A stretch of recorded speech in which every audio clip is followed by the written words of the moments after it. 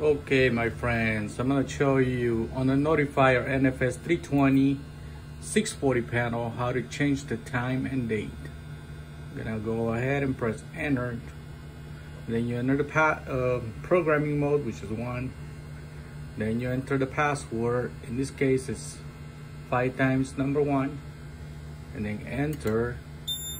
Acknowledge that. Then you're going to go to number 5 for time. Number 5 for time. Then it's gonna blink on the time first. So this time it's 10.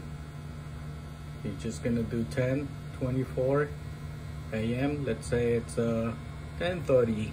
So you just do 30 for 30.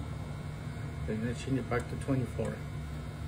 And then once you're done, it's gonna be the day. Just like ignore the day.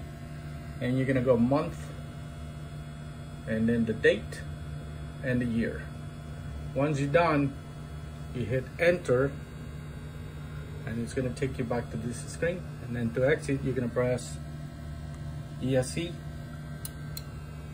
a couple times until you see the normal screen, and you're done.